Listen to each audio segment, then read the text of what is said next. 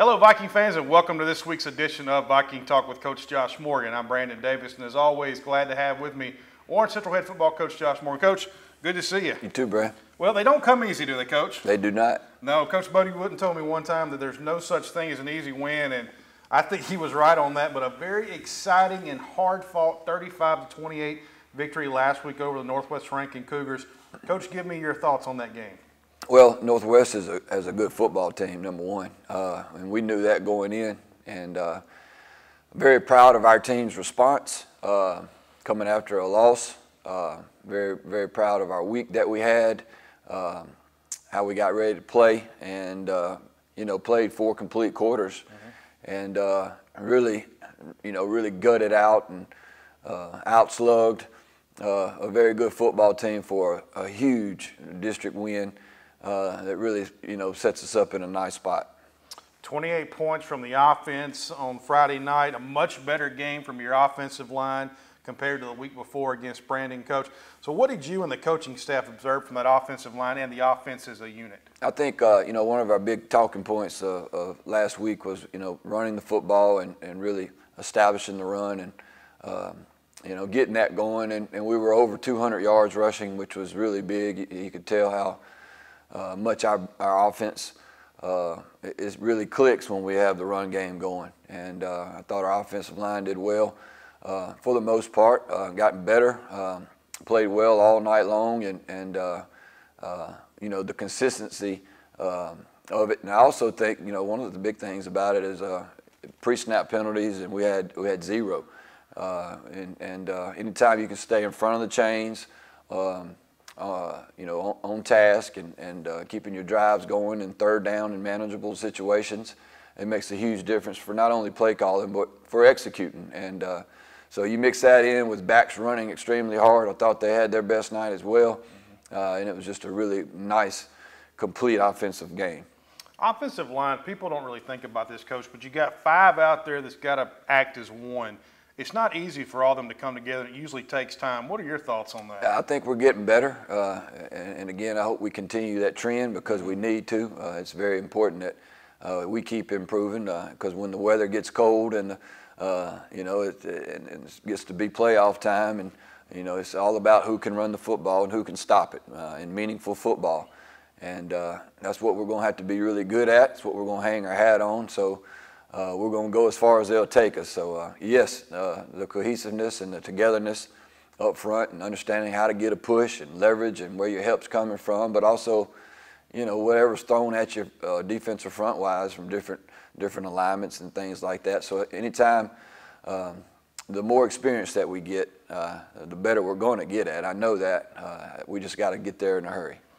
Well, defensively, Coach, we scored another defensive touchdown. That's 3 in region play, very opportunistic defense, something that I know that you're proud of, the scooping and the scoring. That's huge for us. But we did struggle giving up over 240 yards on the ground, and, we allowed them to stay in the game. It seemed like all night couldn't never pull away from Northwest. You did talk about them being a very good football team, but talk about your defensive output on Friday night. I think I think Northwest has one of the best offensive lines, if not the best, that we played, number one. Their whole left side, we felt like and knew, and was even more impressed with them after we played them and watched film. Their left tackle and left guard are 2 really good football players, and I thought they made a difference. I thought their tailback ran extremely hard, and they're like I said, we're proud of that win, and they're tough and did some good things, and I thought our guys played good after watching tape. I really thought going into after the game, I felt like we didn't play very well. I thought we, watching tape was going to be, disgusted, and it was not. I think we busted in 3 or 4 several situations, whether it was gap responsibility or not in the right spot, and they made us pay in 2 of their longest runs, and then on 2 of their touchdowns in the red zone. It was more of us busting and not doing the right things and being in the right spots, and that's really aggravating, especially this deep into the season, and we've got to get that fixed and in a hurry. I thought we tackled well. I think our missed tackles, I think we had 5 or 6 missed tackles. They were getting a push, a good push, but again, I thought there were several instances where if we're doing the right things and in the right places, a lot of that stuff is minimized. So that's something that's aggravating, and we're anxious to get it fixed. We talked about a little bit last week, some of the anxiety of getting back on the field, a big letdown of getting beat the way we did against Brandon, and both the coaching staff and the players anxious to get back on the field. Coach, we started this game, I thought, a little slow, a little sloppy, but you rebounded really well and came together. Talk about the mental toughness of this team, and you have to be proud of the way they rebounded. Yeah, I told them, Monday, one of our biggest things was our response. How do we respond? Sometimes a loss can be really good for you, and it can also be devastating to you. And it's really about how, as a group, as a collective group, we decide how we want to respond, and how willing are we to, look the man in the mirror and fix everybody, fix what needs to be fixed. And I think we had a bunch of guys anxious to do that. And it was very, if we weren't mentally prepared and dialed in and locked in, we don't win that football game. And they made us earn everything. And I thought it was a well-played football game on both sides. I was very proud of us winning that football game, because they're going to be, in my opinion, they'll probably be a playoff team in our district. And we got a head-to-head win over them. So that win, we're going to look at it down the road and really see how big this win was. Yeah, Coach Cooper and them doing a great job over there. That was a great game for us. This is Viking Talk, visiting with Coach Josh Morgan. Coach, this week we travel over to face rival Pearl Pirates in a pivotal region game. What can you tell us about Coach Hunter's squad? Well, they typical Pearl, physical, tough, well coached, play hard. I think that they're young in some spots. That they lost a really big senior class last year. A lot of good football players. But again, they're a player or two away from really, winning 2 or 3 more ball games at least. And so they have our undivided attention. They're going to be hard to beat, and we're going to have to beat them. They're not going to beat themselves. Playing a young quarterback who's only getting better, he's going to be one that you hear for a long time. Coach's kid, and really knows the game, plays it the right way. Big and physical. Up front, several returning offensive linemen coming back, backs that run hard. So again, it's just a typical district game, and especially a typical Warren Central Pearl game. Yeah, you talked about that quarterback, a dual threat quarterback, a freshman quarterback at that. Quarterback Jack Durr, he's thrown for over 1,000 yards this season. He's also has 12 total touchdowns, 9 throwing, 3 running. So, Coach, what have you seen from this young man, and what type of threat does he pose to this defense? Well, usually when you're playing a 9th grade quarterback, it's either 2 things. It's either out of necessity or they're just that good. What we've seen is them throwing it more, them running him more, him making more plays. I'm not so sure he's not their best offensive player, and that's really staggering to say at this level of play, at such a young age. Mm-hmm. I think he's making a lot of plays. I know he's a tough-minded kid. You can tell that by watching him play. So again, man, he puts a lot of pressure on you. He reminds me of the quarterback Clinton had 2 or 3 years ago when we played him twice in playoffs. A very good dual threat guy that's just a winner. We're going to have our hands full containing him. Well, they have over 3 receivers that have over 250 yards. One has over 300 yards. With our recent struggles that we've had with our pass defense, Coach, how important is it going to be for our defensive line to get pressure on that young quarterback and get him out of focus? Yeah, you look at pass defense, everybody looks at the DBs automatically, and most time rightfully so. But, as far as pass defense goes, your pass rush is your best asset. So it's important that we get good pressure, collapse the pocket. Man, our DBs, we just need some confidence. Right. We're all over the ball. We're at the right places. We just need to keep battling there and continue to compete, continue to run to the ball, and help in those aspects. But it's definitely going to be very important that we're getting. We're playing pass defense as 11 and not 7, and using our good pass rush and guys off the edges and find ways to bring pressure, to do that as a group instead of putting all that pressure on our corners and safeties. Right, should have Roy Qualls back this week. He was a big loss last week at the D tackle spot, so they he should be one that helps us with a surge up the middle. Yes, very, very, very proud that we have Roy back. It's noticeable when he's not on the field. Right. But again, we were able to survive without him, and got some good reps from our other guys that really stepped up. Thought DeMarcus Jones played really good last. I thought we needed him to play well, and he did. And we know what he can be when he's on, and this thing we keep pressuring him is being on all the time. So I thought him and Javian Allen did a really good job. But yes, very excited to have Roy back. Well, something that's kind of a surprise to me, Coach, you look at Pearl's defense in region play. They're giving up 31 points a game, and that's really an anomaly. You don't really see that out of Pearl. Do you tie that to the youth of this defense? Because we talked about it. They lost a lot of key players on that defense. So do you tie it to the youth and the inexperience? And how do you think that benefits us this Friday night? Well, it's that can be deceiving. A lot of those points come from different aspects, whether it's scoring on defense or whatever. But I think that's got something to do with them personnel-wise. I think they're typically always been a four-man front. Now they're an odd. So I think they're trying to find their best 11 and trying to fit and trying to search for what's best for them. I also think it has a lot to do with our district. Playing that kid from Meridian, right. He is the Hill kid from Meridian is going to be one of the top seniors next year, and so again, it's I think it's a little bit of all that, but they're young in some spots. We can't overlook that. We have to be at our best and do what we're supposed to do and go where we're supposed to go, and be ready for their best. Because to be honest with you, it really reminds me is if you flip both teams from last year. I think Pearl was 3-0 coming into district, and we were 0-3, and we had to win this game to stay in the playoff picture. And that's the mindset in this game right here is so very important. We have to be ready. We have a great opportunity in front of us, but on the other side of that sideline is the team fighting for their lives. And it's important that we understand that and that we approach it and have a mature sense of a mindset that we're finna get their best shot. They're going to play at their best. They're going to play the hardest than they ever have played, simply because what's at stake in the playoff picture. So, a lot of that goes into this game. Yeah, excellent segue to something I was just about to talk about. So this game is very similar, almost eerie similar to what we faced last year, except you do reverse it. Last year we had to win. This year Pearl has to win. Pearl was top 5 in the state coming in, averaging over 40 points a game. They came in here and we shut them out 3-0. A last-second field goal by Brandon Gillum. They're coming into this game 2-5 record, but that's really misleading if you look at it, Coach.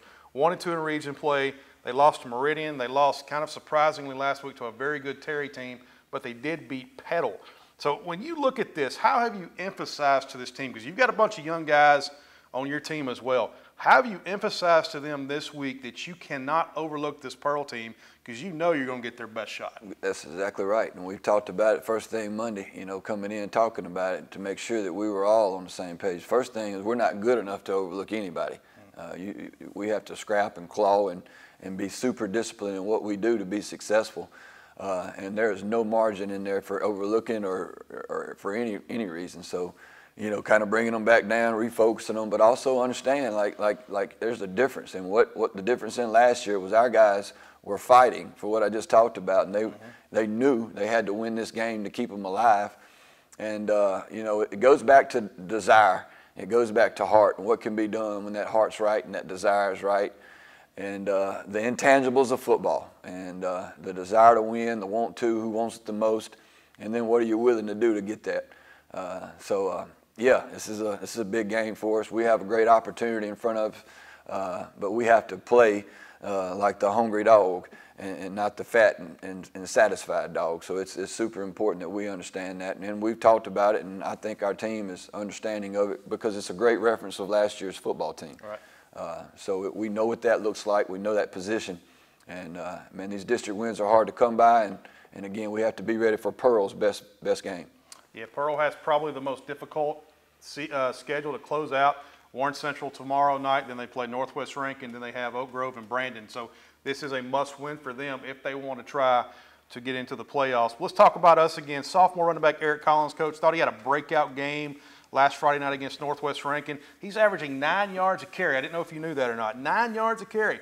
Should we expect to see more of this young man as we get deeper into region play? Yeah, when you break off 50-yard plus runs, that helps the average out. And so EJ does some incredible things as far as his burst. His vision has gotten really good. I can tell you I've been so pleased with him.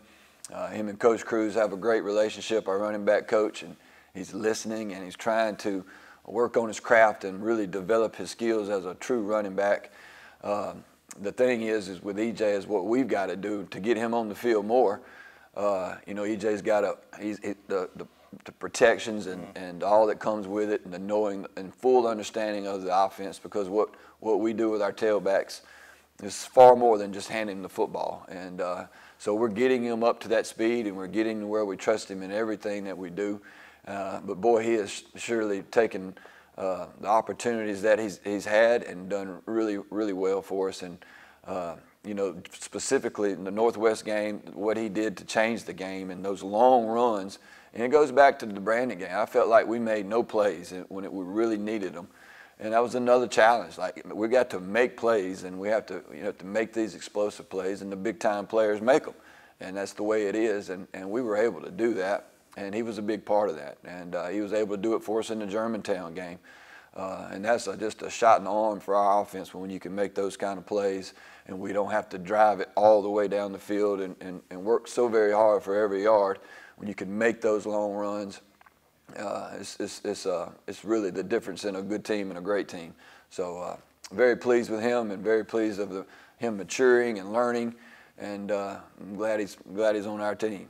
Yeah, so much youth that we've had this year in key spots. You think of the two ends, LJ and then Ronnie on the defensive side, defensive end, and then we just had numerous sophomores. Yeah. Coach seemed like it stepped up this year, something we haven't seen in the past that's really made this team special. So exciting future for us here at Warren Central with these guys.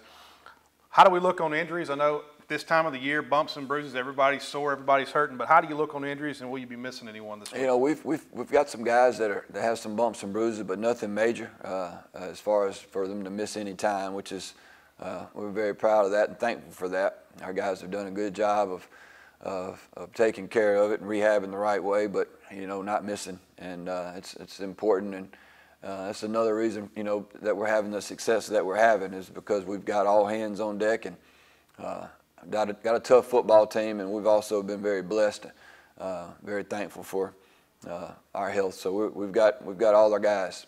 Well, you said you got them back at practice on Monday and got them refocused, but how do they look in practice this week? We've had a good week. I've had a good week, preparation week. We've kind of gotten into the routine where they know what to expect and how to prepare and how to come to work, and that's what, you know, really those days are. Monday, Tuesday, and Wednesdays are just work days. It's just no difference than you know, grabbing your lunch pail and going to work. It's just understanding that it is, you know, the way we've treated around here is as a business. I mean, we're about business, and we're about film study, and you know, you don't come in here and not be prepared to prepare. And so they understand that, and of course our older guys know what that's about. But you know, getting those younger guys training of how to prepare yourself and getting locked in, and so another good week of that. So what are the keys to beating this good Pearl Pirate team, Coach? Well, you know, to me the big thing right here is for us again, offensively to you know, if we can mirror the productivity that we had in the Northwest game, as far as, and I'm not talking about necessarily stats, but consistently. I'm going to tell you, you know, we had the ball against Northwest. We had the ball the last 15 minutes. In winning time, we had it 12 and a half minutes. Right. We had 16 play drives. We converted on third downs, went for it twice on fourth downs. You know, that does so much for your football team. And it also demoralizes the other team. I mean, it's tough. And so that's what we want to look like. That's what we want to be. Feel like we can be successful winning a championship with that kind of approach. I thought we made some plays also in the passing game. So we want to see that consistency. Was that a one-hit wonder? Is that all the best we are? Or can we improve on that and really take that and go with it? So we want to keep moving forward offensively. Defensively, it's about the big play. You mentioned their wide receivers, their quarterbacks. That's an area. you know, that we've been exploited in some really big games, Brandon and Oak Grove in particular, that we need to see ourselves get better at and compete at. And I think the big thing here is turnovers. I feel like if we can be good with the ball, which we've been fortunate enough to win the turnover battle, to be strong there in that area. So again, consistency from the offense, big plays, defense, and turnover margins is going to be very important. Well, Coach, best of luck to you. It should Thank be you. a fun game tomorrow night. Hope so. So you've been involved with a lot of Pearl games. Do you have one that stands out to you the most, playing, coaching? Well, you know, we've had some great games with Pearl and some battles going back. You know, we used to always play them the first game of the year back in the day. It was the first game. It was Pearl. And of course, they're an old Little Dixie rival. I think the one that sticks out to me is the most recent was the 45-42 game. I don't know if you remember that. Oh, yeah. It was the Joe Shorters and Jesse's. Right. We broke out everything that we had. Coach Rob had called the Georgia pass, the double reverse pass, and back and forth out here on Highway 27. And it was just one of those. Just neither team was willing to give up, and we pulled it out at the very end. And just typical two teams that are going to fight you tooth and nail, and a lot alike each other. Programs are a lot alike, and this is never, very seldom is this game not interesting and not come down to the wire, and that's what we're expecting again. Yeah, you're right about that. Two teams that they don't get a lot of respect, but they are the lunch pail type programs. They just get up and go to work and do their job. And if you don't know much about Pearl Warren Central, this is probably one of the lesser talked about rivals in the state, but it is always a dandy of a ball game, and we expect to have a good one here tomorrow night over at Pearl, and a very important game for us. Warren Central, it puts us in the driver's seat. Our playoff standing currently sitting in second in region play. Pearl, they have to have this game in order to advance or have an opportunity to advance, so it's going to be a great one. Well, next week we will come back here. We will talk about this Pearl game, and then we're going to focus on homecoming 2022. I know you love homecoming 2022 and all the distractions that come with it. I'll say that. You don't have to, but we'll be facing the Terry Bulldogs. We'll talk about that next week. Hope you join us tomorrow night over at Ray Rogers Stadium in Pearl. Should be a dandy of a ball game. That's going to do it for this week's edition of the show. I'm Brandon Davis. He's Josh Morgan. We'll see you next week. Until then, rise up, Vikings.